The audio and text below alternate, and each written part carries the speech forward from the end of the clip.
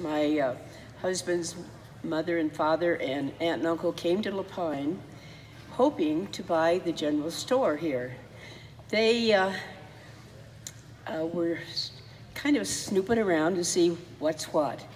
There was no electricity, no telephones, no police, no fire department, no banks. There was a church and an elementary school, but nevertheless, this didn't faze them. They counted the cars that went by on the Dalles, California highway, which is now 97. And they counted one day 65 cars, north, south, north. And another day, almost 100. None of these things deterred them. They said there was a big generator in the basement that would give them light and refrigeration. And there was also a big wood stove down there that would keep everybody warm. So the aunt and uncle ran this business till 1970, where age and illness took them aside, and my husband and I had to come run it.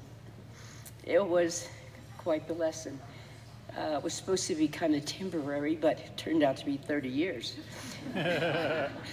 All these years, I was so surprised at something people said about La Pine. They said La Pine people were real.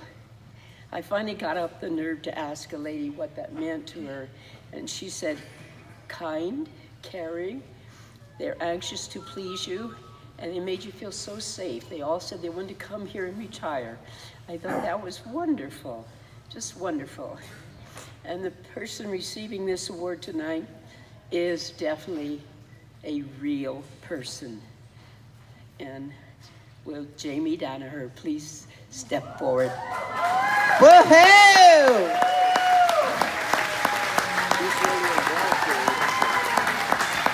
Now you're gonna get this.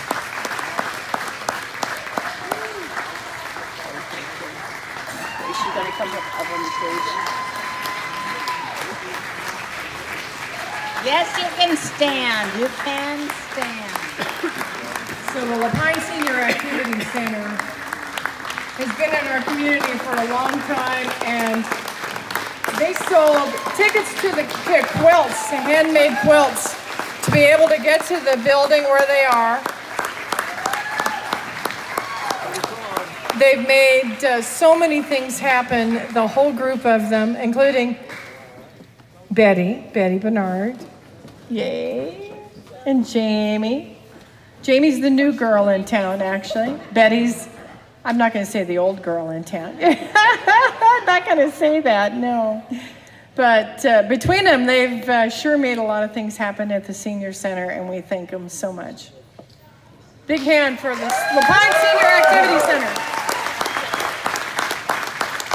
All right, I had a couple drinks. We're in trouble now. This is the most rewarding job anybody could have. Without crying. You got it, girl. And just remember, you see me a lot hounding people for volunteering, helping. I feel that we overwork them. And they're amazing people. If you have a time, an hour here and there, come to the Senior Center. You'll learn a lot. Thank you.